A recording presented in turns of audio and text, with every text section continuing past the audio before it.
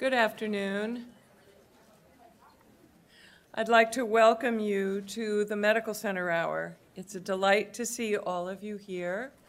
I'm Marcia Day Childress in the School of Medicine's Center for Health, Humanities, and Ethics.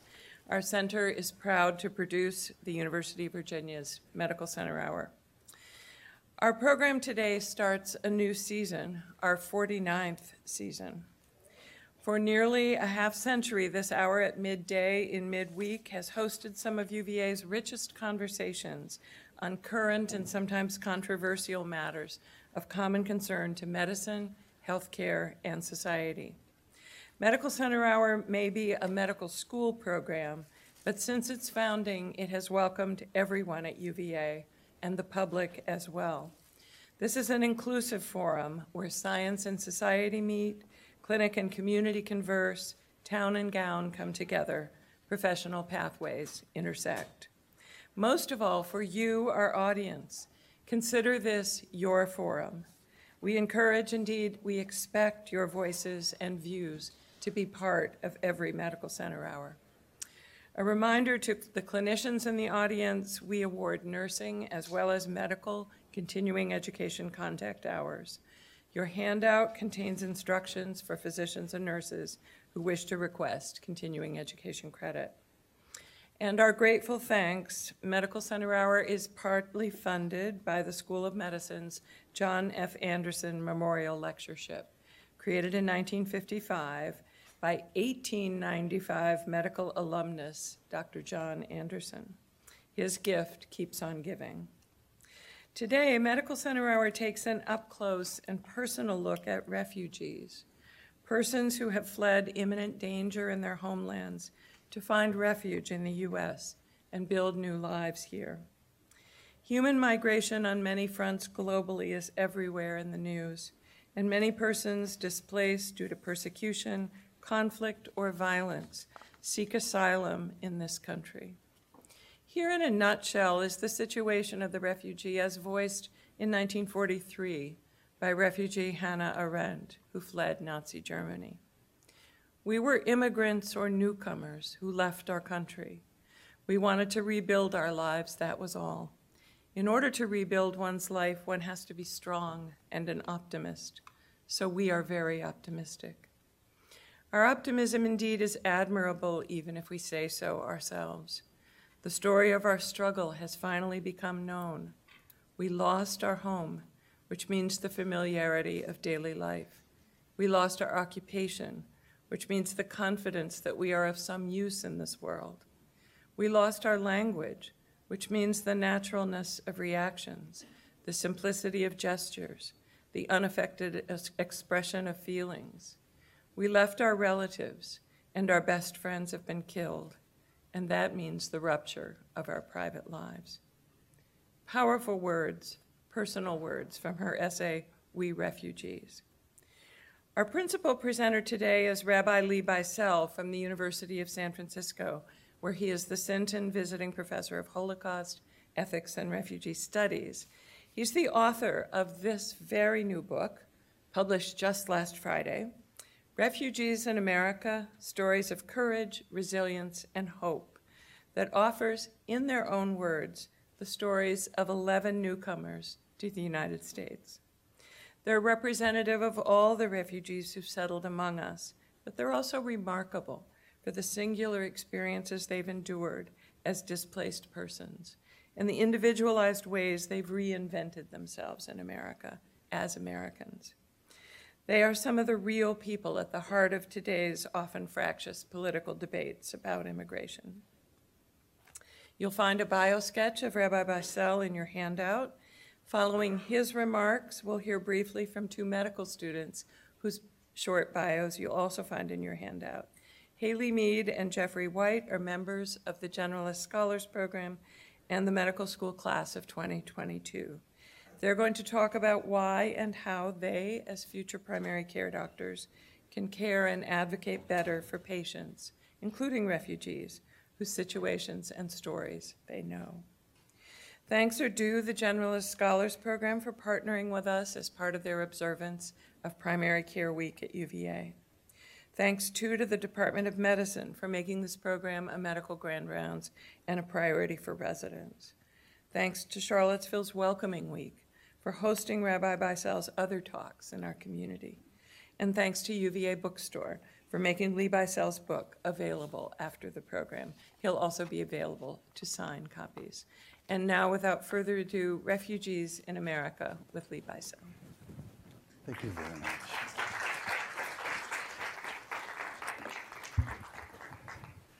Good afternoon, everybody. Thank you for coming. Just before we really get started, I just want to make sure you saw the nice sport coat. But I can take it off now. That'd be okay?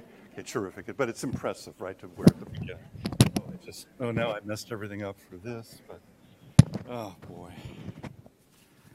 Is that better now? Okay, good. Sorry about that.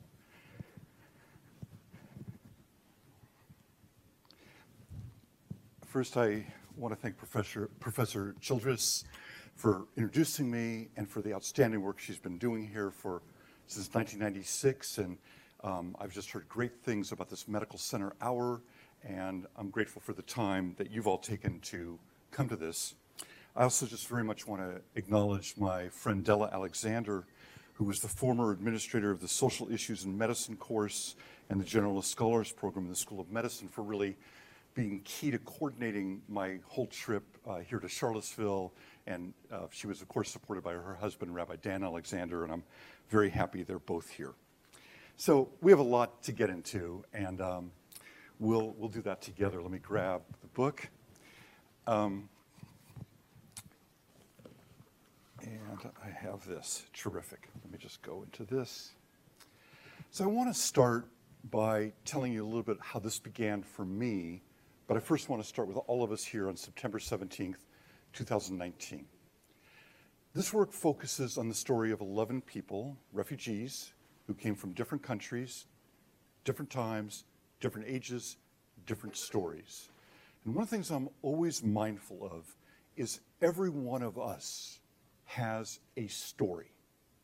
Every human being you'll encounter in your professional careers has a distinct story. And one of the things I worry about greatly in our culture in general, I've worried about this for a long time, is that does the human story get lost in a world where we're so busy and bombarded with information? How do we find the time to really hear the story? And one of the things I found in the research and all the interviewing with these magnificent people and many others, and my time in refugee camps, people always thank me for listening to their story, and they say, Lee, no one's ever bothered to really ask about anything. They just want to know the details of an incident that occurred or whatever. So for me, it started in a very personal way, and I want to emphasize, I always like to be very clear, there's 3 words I want you to take away today, and that's courage, resilience, and hope, which I think is the narrative of the refugee, building on what Hannah Arendt said in that great essay, which I highly recommend, and what that means in our lives. So my story, this part of my story, I would say began in 2003. I heard a little bit one night coming home from work on the radio about a genocide. They were projecting a genocide to be starting in the Darfur region of Sudan. And it really hit me. There was something about how the person on the radio talked about it and about the lives, and just really touched me. You know how certain things happen like that in life. I went home, and my wife Judy is here with us today too, and I appreciate her coming out from San Francisco. And we talked about the following. I was not alive during the Holocaust. The bottom line, which is often very difficult for us to grapple with in the world stood by for the most part. Fundamentally, we stood by, and it happened. So I wasn't alive. I can't feel terribly guilty about that personally. But Lee Bycel was very much alive. The dean had 2 sons already, a dean of a school, and during Rwanda. And I, Lee Bycel, did nothing during that genocide. I didn't call one congressperson, one senator. I didn't write one letter. I didn't give 1 penny to any humanitarian cause or anything. President Clinton, as many of you know, has taken responsibility for our lack of action during Rwanda, because his actions, our actions, by jamming radio waves, what they say, and if you go to Rwanda, if you've been there before, it could have saved half the lives. But in 2003, when I heard this, because I don't like, we learn from history. What matters is what we do now, what we learn and how we go forward. And I said to Judy, I want to do something. But trust me, I did not understand what that meant. I then looked at humanitarian organizations, make a long story short, and I wanted something West Coast, based in California, and I found this wonderful group, International Medical Corps. Anybody familiar with International Medical Corps? That's very common. So Doctors Without Borders gets all of our attention for their international work, but they are political. And so they would label what was happening in Darfur as a genocide. And when you label something politically, you often get asked, very politely or not politely, to leave the country. International Medical Corps made their choice when they got shaped in 1985, and they went originally with doctors and nurses to Afghanistan, that they were not going to be political, that they were going to remain apolitical, allowing them to stay in country and provide humanitarian medical services for much longer. So they're located in Santa Monica. I went and met with their president, their vice presidents, and I said, I want to go to bear witness. I want to be on the ground. So I'm not just reading about it. I want to see what people are living, what their stories are to experience. So in the fall of 2004, I made my first trip to a Darfuri refugee camp in eastern Chad. And what I want to just say about that as a lens into it are a couple things. One is when you're out in a refugee camp and you're sitting in a clinic and you see people coming in and describing the kinds of diseases they have over there and what they're suffering from, the medicines available which do not in any way equal what we have, or the kinds of people who they have access to, or what a hospital looks like there. Another time I can show you lots of pictures of that, but it's not for today. But I'll never forget one image from that first trip in 2004, walking around the refugee camp, very hot, sub-Saharan desert. And I saw a boy about 14 or 15 years old tied to a tree. And I asked someone later in the day, who had been with me, I said, why was that young man tied to the tree? And this person, who was not American, but they were not local either, they were from, I think, it's another country in Africa, they said, that boy has some kind of psychiatric issues. We have no medicines for him. They don't know what to do in the refugee camp, and they find that the best thing for him is to tie him to the tree during the day. It was agonizing to see and to realize that that's the plight of so many people out in refugee camps, or as Professor Childress spoke about, all these people migrating around the world. So on that first trip, I listened. I heard the worst stories I've ever heard in my life of brutal rapes of women, of horrific things that had happened to families, villages that had been destroyed, diseases that had ravaged a family. And then I heard the best stories. I met some of the best people in the world, the medical people who work in refugee camps or out in these different sites where people are fleeing, all the humanitarian workers who really give up their life for a period of time to work in the toughest conditions and do everything. That led to many, many other trips. And now we jump ahead many years later. And I said, we are living now in a world where the word refugee, immigration is becoming the political hotbed of our times, and it's only increased. It started a number of years ago, our inability to pass comprehensive immigration reform, all these kinds of things. Again, lengthy discussion of that. And by the way, we've never had a coherent, comprehensive immigration reform policy. So all this tumult, and what I find in a lot of discussions I've listened to over the past 5, 6, 7 years, is people struggling with how do you even discuss it? How do you get to it? And I always think of a quote I learned many, many years ago by the famous Supreme Court Justice, Justice Oliver Wendell Holmes, who said, what we desire is not simplicity, and we often live either in simplicity or complexity. Either we make it a very simple narrative, right? This is the simple story, the danger of a single story. Chinua Adichie has written about that. Or we make something so complex none of us can understand it, right? It's impossible. And that's the current situation we have with immigration, refugees, everything, asylum, all lumped in together, laws, political things, all that rhetoric you know as well as I do. And what the justice said is, I desire simplicity on the other side of complexity. So the questions that were missing in the national dialogue for me, by many people, by our political leaders of both parties, were the following questions. What's an ethical approach to this? What's the humane approach to this? What's a just approach to this? How do we balance human dignity and living in a world with more people wandering this earth with our own needs for security and protection? How do you do that in a way that uplifts the human being? And I said, maybe in some little way I can make a contribution to this by bringing to life the narrative again of who refugees are, that we don't lump them all together, that yes, people from Cambodia are different than people from Eritrea, and everybody from Cambodia, they may have a shared narrative, many of them, but they each are different individuals. So I want to share with you this afternoon a little bit of a few people's stories. And I want to start with Maren Samador. So Maren, I worked with a photographer. I believe the visual is very important, that in looking at the visual, and you can learn a lot by seeing his eyes, his smile. You don't really see the journey he's been on, but close up you see it on his face.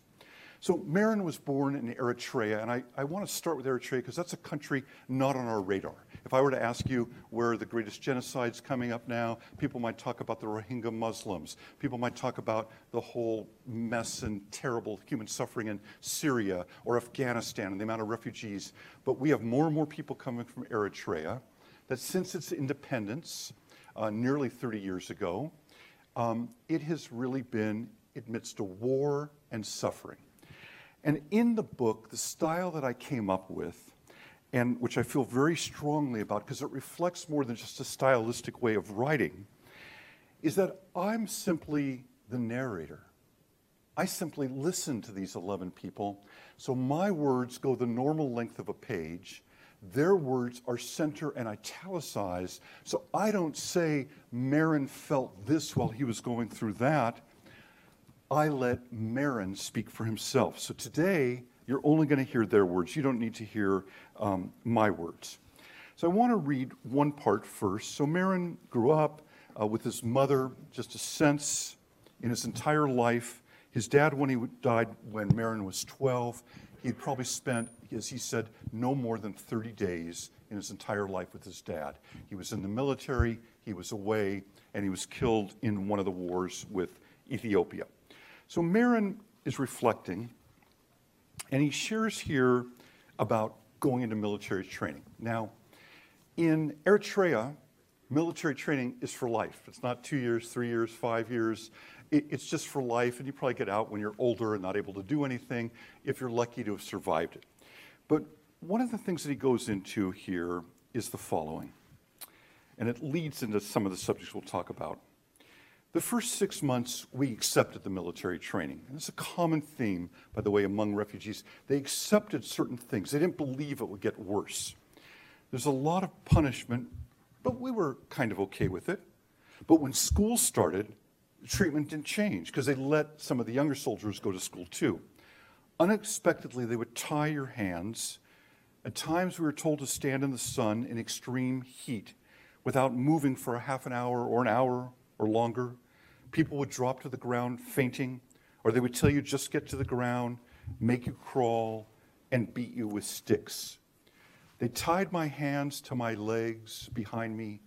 My face was on the ground, hands and legs tied by my bed curtains on a hot sunny day in the open area.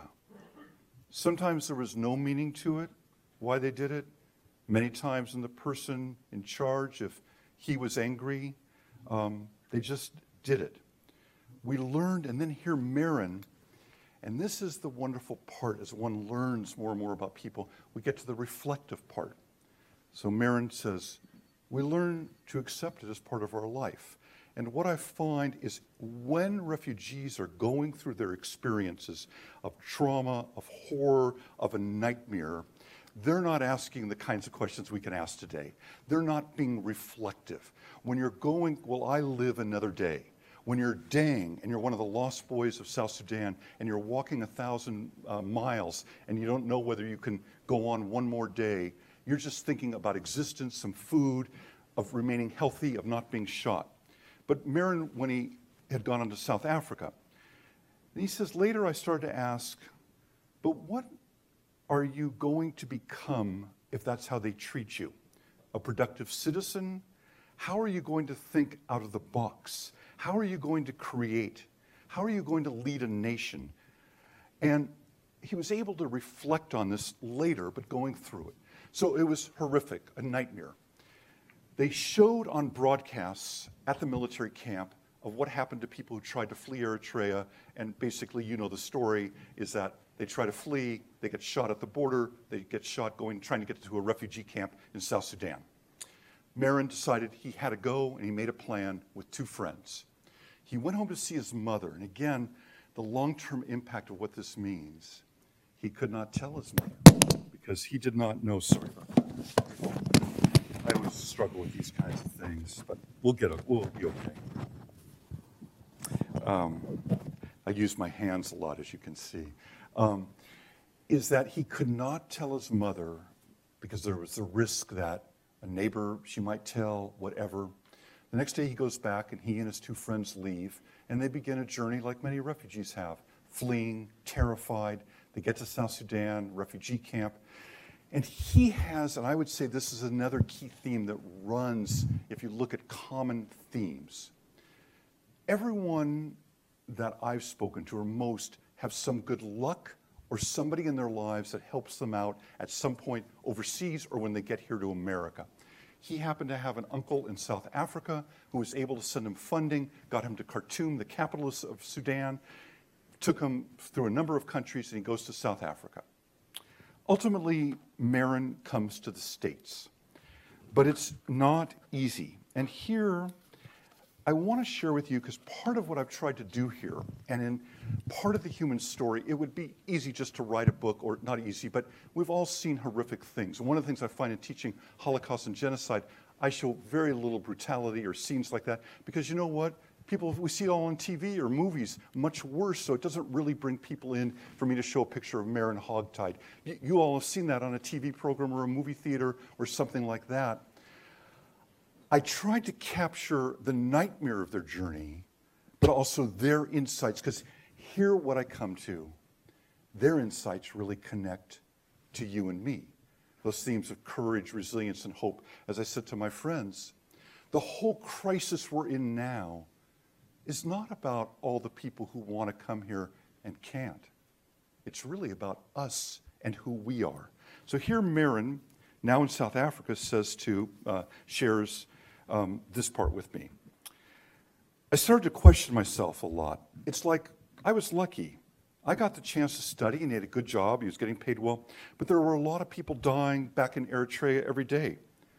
That could have very well been my fate.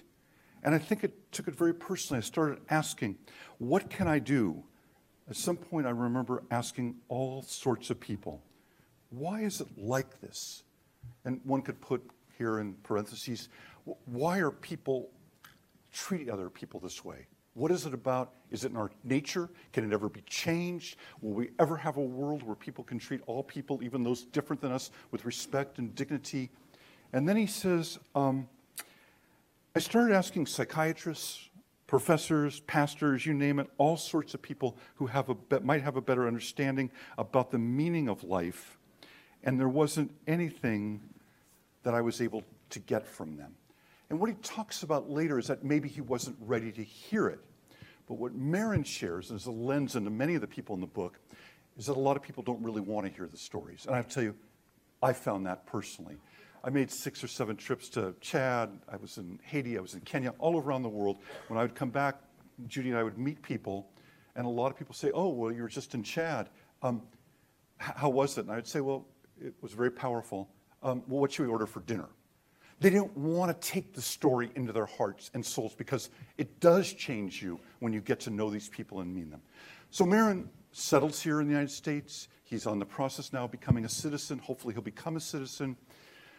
But part of what Marin captures and what he's taught me is the profound power of patience.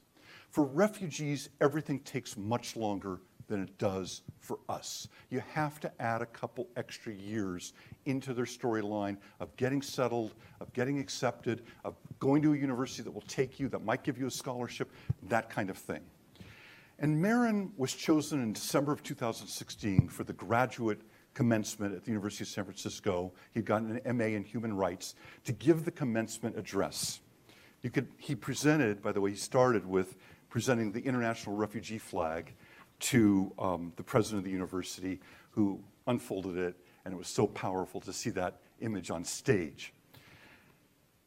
He shared this, and again, I know this quote because I've known Marin for a long time, and all the interviews and everything like that. I often joke about Chinese fortune cookies when you go to a restaurant. You know, we get them, we laugh a bit, we say, oh, that really is meaningful. Sometimes you maybe put it in your pocket. But many of them are powerful. And you hear a quote like this, and we often forget about it. But he says the following. He said it that day, December 2016. "It's not an easy road, but hope is the oxygen of my life. I have hope in humanity." Now, part of it is for all of us living in this world on September 17th, 2019, and I'd love to spend time with each of you if we ever had the time. I think we're grappling for hope in the world we live in. We wonder how far we've come, and here I don't mean it in a religious sense, but just in a narrative sense. Look at the Bible. You're all kind of familiar with that book. You remember there was Adam and Eve. They have two kids, Cain and Abel. What happens? And if I look at it as human authors, the first brother kills the first brother. What did the authors see around the world? People harming each other. But Marin, who's been through everything, hope is the oxygen of his life. I think for all you who work with patients, who see people who work in any way, or people who care about these issues, people need hope. They need to be treated humanely, with respect. And you see Marin and his face. Now, I want to go a little bit, I'm mindful of time and very much looking forward to bring you a little bit into two other stories. So I want to take you just to this woman, and you get picture the sense. So her name is Vanny Loon. She's from Cambodia, suffered during the Pol Pot years, and I'm not going to read all the insufferable experiences she went through and the brutality for 4 years being held by the Khmer Rouge in Cambodia.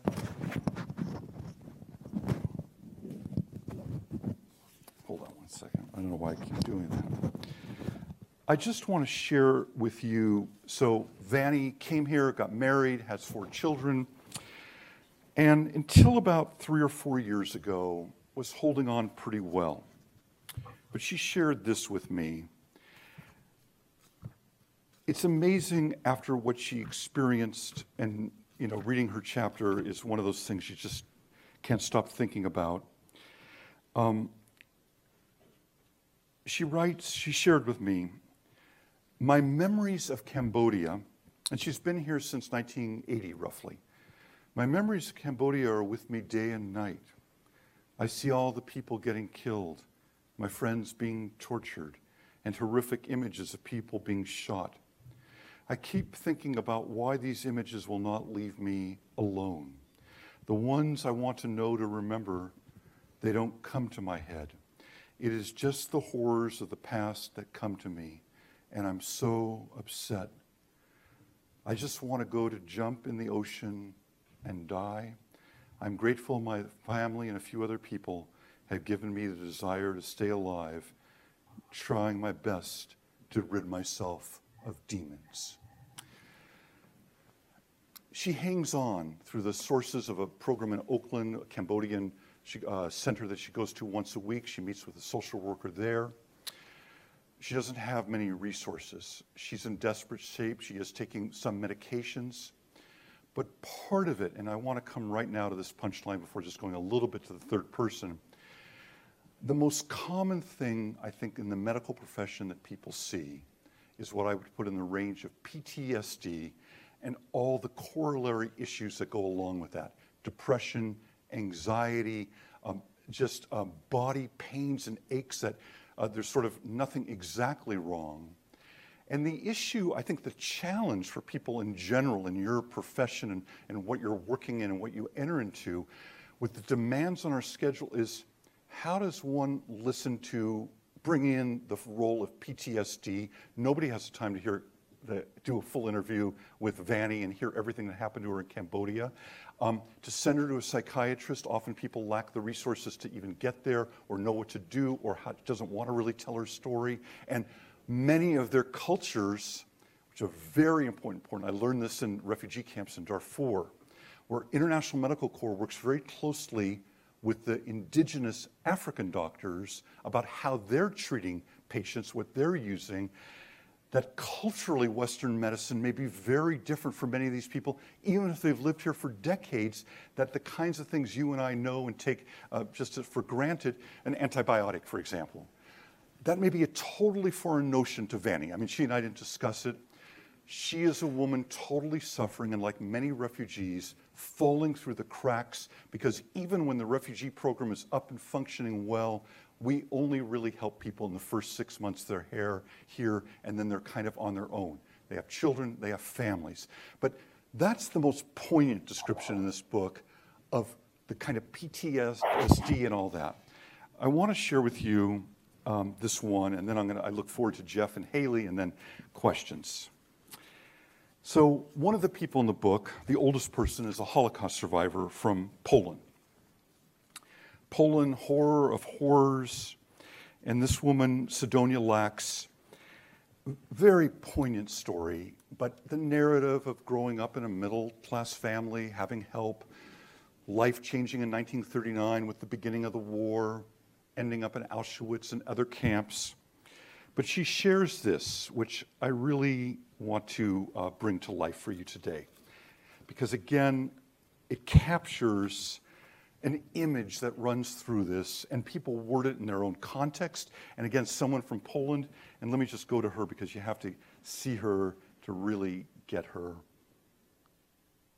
That's Sidonia at 93 years old. Look at that, that's what she's like. So they are in a bunker, a dirt bunker for about 3 months. She talks all about, and this is critically important, not washing, no vitamins, no food, nothing that we would, no cleansing of any kind, maybe some dry beans. What would happen? So she was often selected to go out and try to find a little bit of food for people in the bunker, where people are living in this tiny little bunker, 40, 50 people. And she shares with me, my mother and others made a plan to escape, to hide with a Catholic family outside, and a Catholic policeman was supposed to look the other way. But when she went, he was not on duty. We heard shots. Slowly, people were disappearing from the ghetto and being killed outside. And going back to Professor Childress's quote of Hannah Arendt, that image of loss. A refugee has lost country, familiarity, nationality, language. The whole world is about loss for them. And then she says, at that time, I was eating from trash can leftovers. There I was, a teenager with no vitamins whatsoever for years now. My father had heard that somebody somewhere illegally had some apples for sale. He wanted in the worst way to get an apple for me. And I know you used to, in the past, that it would end with people getting an apple on the way out, and now you have some refreshments beforehand. My father never came back. All I know is that I lost my father because of an apple. Every time I eat an apple, I remember him. So with Sidonia, and this is a woman who transformed, I want to just say 2 or 3 things and open it up to Jeff and Haley and questions. In the millions and millions of refugees worldwide and in our country, where we have about probably a total of 11 million, counting in different ways between DACA, Dreamers, people who are just illegal, people who will never get any status. They need to hold on to hope like Marin. They need to hold on to memory. But one of the things, with maybe the exception of Vanny, who I was very fortunate to get to, I met people who were all willing to talk with me, to be willing to be interviewed for a book. For every one of them, there's 10, 20 people living in an apartment somewhere who are older, like Sidonia, like Vanny, that they're too depressed to ever come out. They're too depressed to ever go see anybody in the health services. Sidonia, somehow, resilience is the word that grabs her, and courage, in the sense that at a certain point, most survivors, by the way, don't want to share it with their children. I lived through it, so why should my kids know about it? Let them enjoy life in America. She chose to go out and speak about it. She's been doing it for 20 years, and I include in her chapter letters that say, Sidonia, I learned more from you than anyone else I've ever met in my life. You taught me the real meaning of perspective, of what's important in life, of what's not important. So for me, out of this book, it was a lens into the real world of the refugee as a way to start and engage in a different kind of dialogue around this country about the ethics of how we treat people, about what is just and reasonable, and also to always remember that their stories are connected to ours. We're not all that different, right? It just happens where we were born, opportunities given us. But what can we learn from them about courage, resilience, hope, perspective? And what can we do to help people to cope with the PTSD as a general category that emerges in so many ways when they're unable to and not equipped to deal with it themselves and might not want to take meds? How do we best help them? So these 11 people represent a lot, I think, to all of us. I'll come back in a little bit for questions, but I'm really thrilled that Jeff and Haley are here to ask, to give a response. So thank you, Jeff and Haley. Thank you all.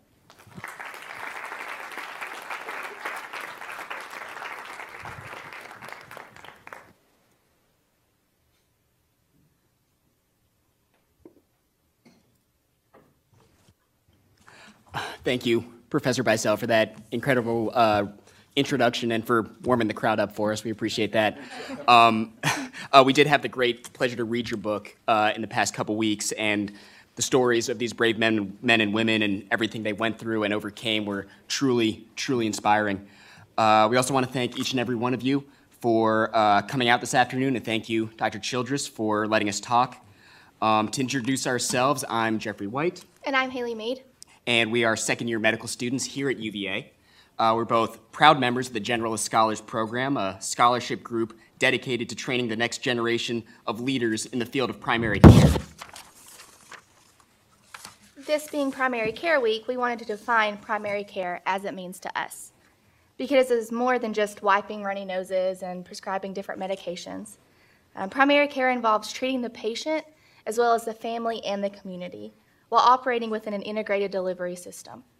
Primary care physicians, nurse practitioners, and other healthcare professionals work as a team to address a wide range of mental and physical health issues with the goal of developing sustained and beneficial relationships with patients. Most importantly, a primary care doctor acts as the center for a patient's healthcare treatment. In a sense, he or she ties together all the strings of a person's life to craft a holistic approach to medicine. For this reason, we consider not only the patient's medical history, but also their personal experiences, their goals and desires, and the wider social circumstances in which they operate. In Professor Bycel's book, when we hear the story of Marin Simadar, a refugee from Eritrea, as you heard, or Noemi Perez Lemus from Guatemala, or Sidonia Lax, a Holocaust survivor, it's impossible to ignore that an individual's lived experience is central to conversations about their health. More specifically, these stories remind us the impact trauma can have on one's life. Imagine losing your home, losing your family, losing your culture, losing your way of life. These occurrences alter the way that we think, the way that we process information, and the way that our body functions. Trauma-informed care is a hot topic in medicine today, and at a basic level, it is a recognition of and response to the impact of traumatic stress.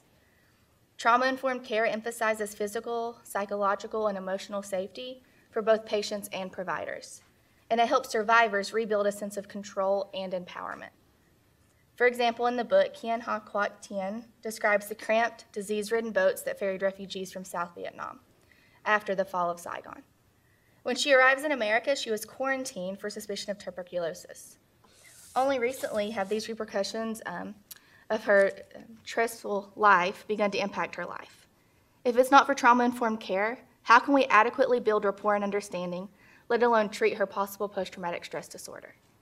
To focus on just physical issues without exploring past struggles is to miss traumas that could be the root cause of someone's issues. The relationship built through compassionate primary care provides the space for providers to hear these struggles, empathize with our patients, and build a trauma-informed environment. Relating to patients is a major challenge for young physicians in any situation, but especially if they are from different cultures or backgrounds. The men and women in Professor Bycel's book all want happiness and stability, but the prospect of connecting with them on a personal level after all they've been through is daunting. Most of us in this room don't know what it's like to escape genocide or have our hometowns ravaged by war. But to offer the highest standard of care, we have to empathize. For us, the first step is education. Several of the refugees stress the importance of getting an education in America, seeing that as their gateway to advancement. They talk about saving money and finding scholarships to attend community colleges, then four-year schools, and even advanced degree programs. But what's most striking was that none of them worked just for themselves.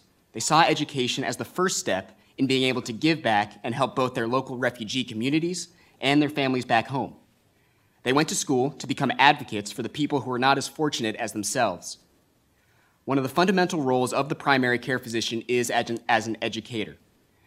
By giving patients the knowledge and confidence to make positive health decisions, we improve outcomes and limit costs to the whole health system.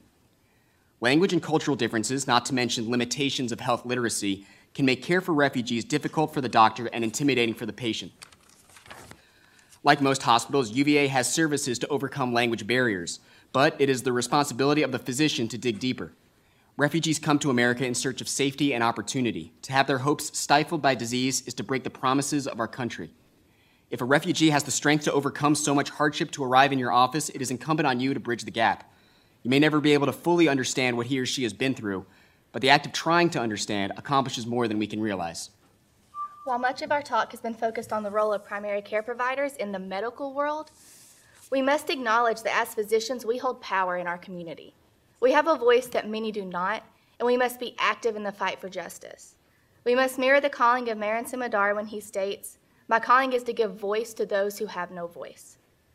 This fight can be as large as lobbying politicians in Washington or as small as saying hello to a new neighbor in your community.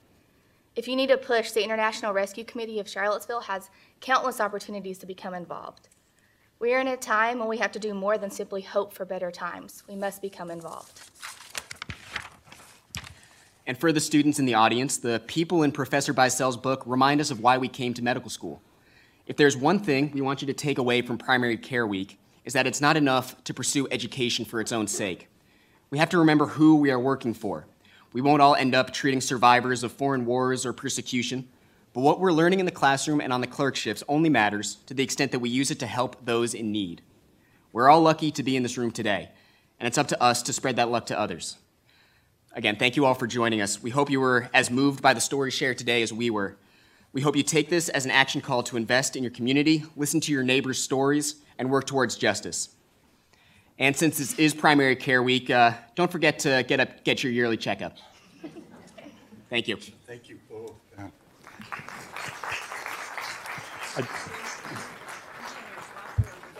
Let me just say, well, first of all, Jeff and Haley, it's a little bit awkward in front of everybody, but it's kind of an intimate crowd. I invite you to, when you're finished, to move to the Bay Area and become my personal physicians. I like to plan for old age now, and so I hope you'll be in. But thank you. The rent's a little high for now, but. Oh, yeah, it is a little high.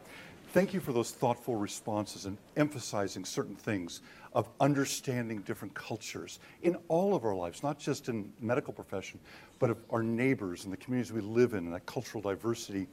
And this notion of trauma, I want to just say one word before opening it for questions. I'll show you him.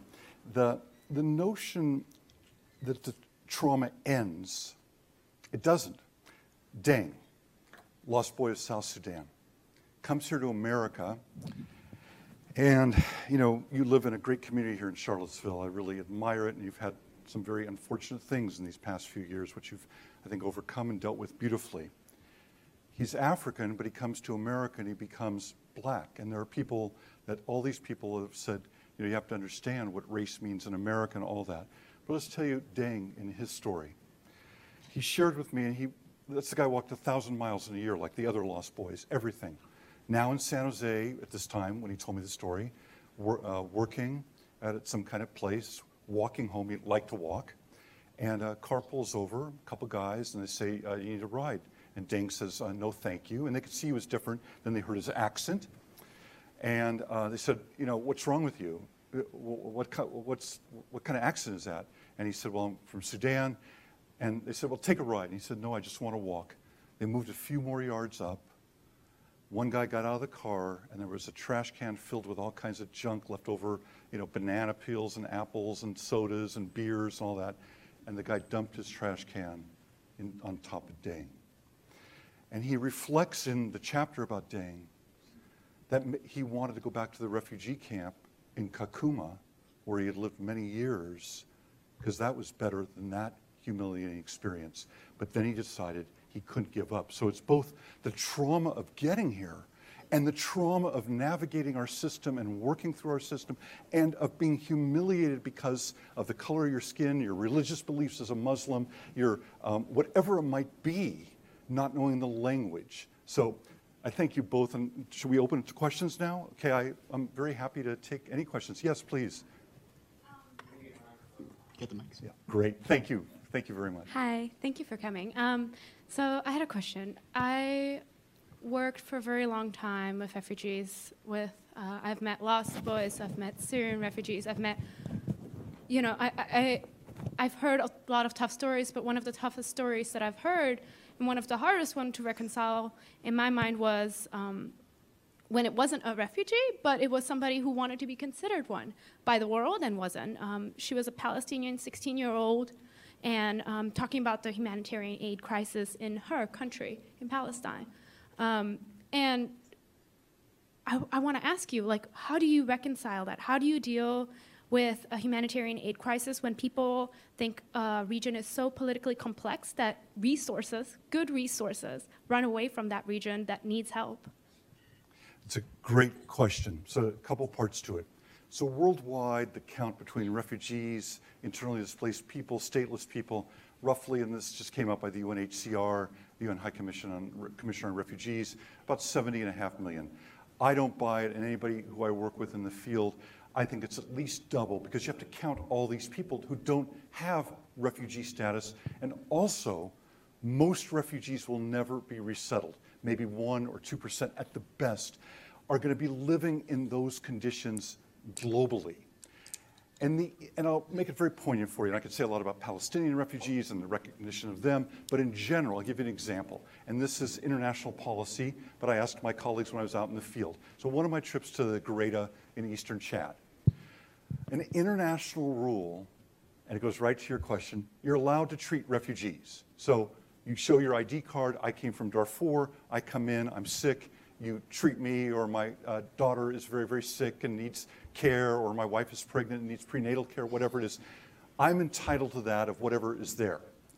I'm a local Chadian, one of the poorest countries in the world, with access to nothing. Legally, I can't go into the refugee camp and see the nurse or the doctor or the medical assistant or whoever it is. I'm not eligible. So I was at a meeting with 30 heads of agencies. This is in N'Djamena, the capital of Chad, and some high official from the UNHCR, this is about 15 years ago, came and was briefing all of us back there about these rules. And the person left, and I said to the people, you know, privately afterwards, I said, do any of you follow those rules and not treat local people? And they said, of course not. We don't follow those rules. Once the UNHCR leaves, how do you turn away and say, oh, Professor Childress, you're a Chadian, you're not eligible for services? So there's such desperate need. There's such desperate need. And just to add to it, in 1951, when we have the Refugee Convention, they envisioned that as being lasting for a couple years of these international laws and all that. Because what was the goal? to resettle refugees in the aftermath of World War II. They actually believed that it would end in a couple years.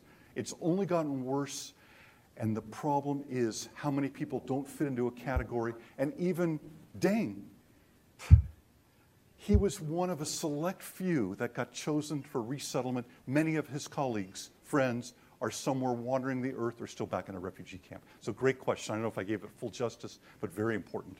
Yes, please.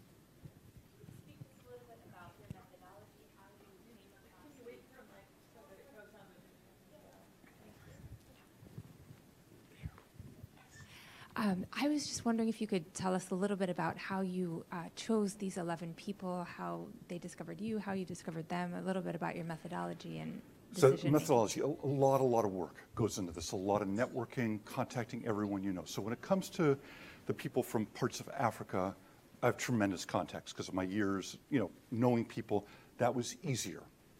In general, so like the woman from Cambodia, the woman from Vietnam, culturally, it's a very different kind of culture. I had no contacts. So in those kinds of situations, in a number of other situations too, I had to be vetted by a social worker or whoever, because that's the only way to get to them. They're coming to a clinic like here in Charlottesville. They're being seen by a social worker. They can't say, well, I'm seeing Miss X or Mr. Y. They have to say, I have someone who might be very interested. Let me talk to them. Then they vet me. And I think the way I was allowed in is that they didn't see me as voyeur, that I've been there, I've been on the ground, I've worked in this area, that I'm part of it. Then I met with their client, and the client approved me. Then we went into the interview. So hours and hours of vetting, approval. And for the 11 up here, I got very fortunate because I did a lot of vetting of my own, and I used networking everywhere. And miracles happened, like Deng, of how I got to Deng. I was looking up something. I met a woman in the Bay Area. She knows Deng. He lives in Michigan. She said, I'll fly him out from Michigan. And I'd done a lot of research in him. So the methodology, and then the methodology of the interviews, just to say one part about that. My handwriting's terrible. Many people say I should have become a doctor, but it's another story. But absolutely terrible. I wouldn't use it even if my handwriting was perfect. When you see someone sitting, if I'm working with you and I have to write everything down like this, what am I losing? Or I'm working on the computer and I'm not focusing on you. So I transcribed everything, paid to have it transcribed. Then I would shape a very first draft, very different than the book, and I would send it back to you. It's your story. Now I would have factual questions. What was the name of the village in northern Iraq? Was it Bashika or Bashira, or what was it? You'd correct it, and then sometimes people would say, Lee, that part I don't want in, or this is another section triggered off. That went through 3 or 4 kind of versions, very long methodology and the type of interviews. And just so you know, one other thing, very quickly, everyone has different styles, and I respect other people's styles if done with integrity and honesty and all that. I will not ask a woman, and you two have read the book, I will not ask the direct question, were you raped in country X? And I feel I can't do that. It goes beyond my scope. So there are some ambiguity in here that people want to say, well, what happened to X or Y? And I say, what she wanted to share is in the core of the book. But it's a lot about listening and taking a lot of time and patience. So it was quite a journey to get these 11. And they're around America, Houston, Atlanta. I was all over the country. Thank you. Somebody else? Because I know a few minutes, maybe another question. I'm not in Charlottesville for very long, so really anything else you want to ask me?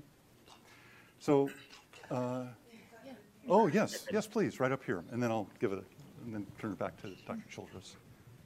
Do you find that there's tension between healthcare resources for the refugee population and the rural or urban poor of America, of all races? Between the rural poor? Rural poor or urban poor, just or urban poor. Americans. So very similar.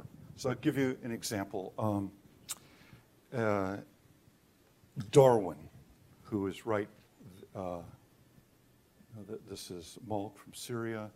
Let me just show you Darwin real quick.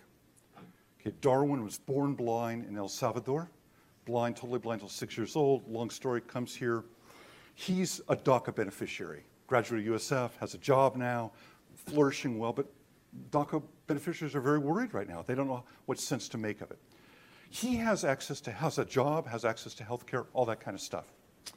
His parents, who probably are mid-40s, they're here illegally. There is no pathway to citizenship conceivable for them right now, because we're just talking about DACA, Dreamers, maybe some other special visas or whatever, but not like his parents. His dad had some kind of health condition, had to go to an emergency room, which again is the crisis for the urban poor, the rural poor, for anyone. They don't have access to what you and I may have. Goes to the emergency room, ends up with a bill for $10,000. His dad, it takes him months, but he pays the bill. And one of the things, so there's a crisis in what's accessible, and there I would think there's a lot in common with the urban, anyone who's poor in this country, but with the added dimensions of this public charge issue. You probably have heard these words lately of being a public charge. Do I go to the hospital to risk treatment for whatever, father had something very seriously wrong, whatever it was, or is there going to be someone in the waiting room or in the hospital that will report me, and could I be deported? Where the poor person doesn't have to worry about that. So refugees have added stress. Before Dr. Childress comes back up, I just want to say these people have given me hope on a micro level of how much we can do, how much one act makes a difference. I didn't give you all the examples of people who tutor kids, or the person says, a woman came from my local church and she taught me how to drive in Houston. My friends, courage, resilience, hope, we can do so much. And I'm very grateful for this opportunity and privilege. I wish we had hours, but I'll turn it back to you, Dr. Childress. Thank you. Thank you.